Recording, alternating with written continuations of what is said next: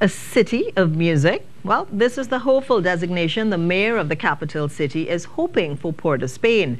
Mayor Joel Martinez, speaking at Northern Region 123 Plus Steelband exhibition and honor ceremony on Friday evening, noted that the UNESCO designation of a city of music will bring added prestige to Trinidad and Tobago and Port of Spain, and with it the resources to improve and enhance not just the city but also the musical ambiance. If you have a designation of the city of music, it means that you now have to put some infrastructure in place to be able to do that. What we have done over the years is that we have naturally have the steelpan and our calypso music and our soca and our chutney and so on, but it is not in a structured environment. Mayor Martinez says it would mean music, especially steel pan music, would now be heard year-round in the capital city.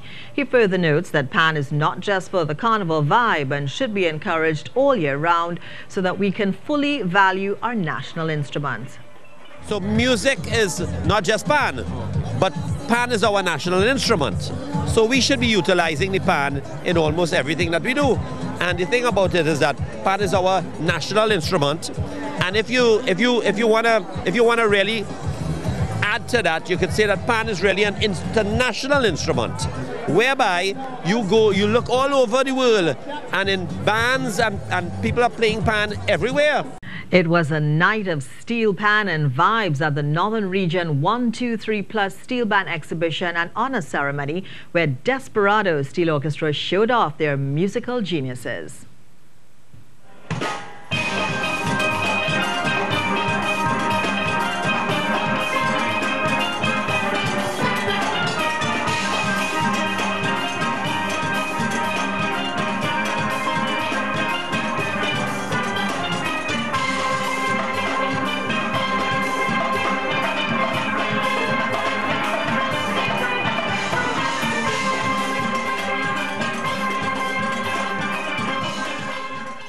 And they also switched up genres.